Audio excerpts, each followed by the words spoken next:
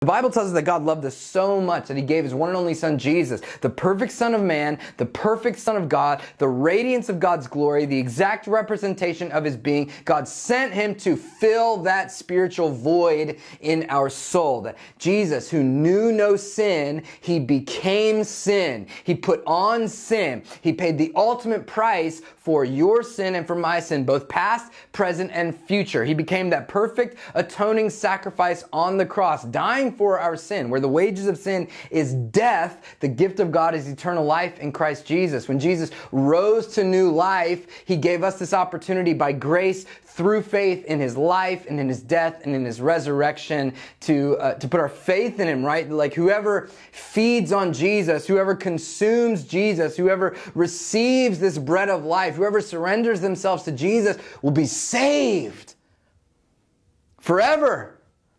Will be set free, forgiven, made whole, made clean, redeemed, and restored. Given this life, Jesus alone, he gives us this life, peace and purpose and fulfillment that we're longing for, that we're searching for, both right now and for all of eternity. And so when we pray, give us today our daily bread, Jesus is saying, look, not only is this a petition to God for, temporal provision, but it's a prayer for eternal life.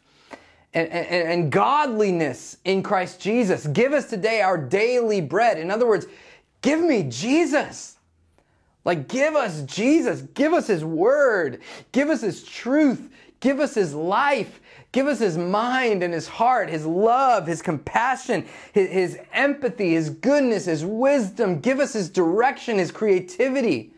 You can have all the world. You can have all that stuff. You can have the accolades and the fortune and the fame. Take your money, take your influence, take your status, take it all. Just give me Jesus. He's our living water. He's our living word. He's our bread of life. We want to consume Jesus. He's the way. He's the truth. He's the life. We want to surrender ourselves to Jesus, to follow Jesus as our Lord and as our Savior alone.